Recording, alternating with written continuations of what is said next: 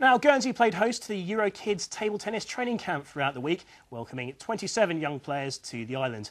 The event, now in its 8th year, saw youngsters from 14 different countries turn up for top-class coaching at the time they need it most.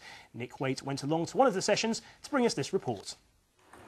Every player here is under 12. Indeed, that's the prime age for coaching and development in this incredibly fast sport. The Eurokids training camp has a great reputation, and it's a real coup for the island to host it. The players here have travelled from 14 different countries to learn more about the game and gain experience at an international event. The most tricky thing is the spin. And if you divide table tennis into several parts, including movements, technique of throw, tactics and mental part, then you have a kind of picture of how difficult it is. It's difficult to teach the movement when at the same time the kids are focused to play the ball on the other side of the table, which is the key thing in table tennis.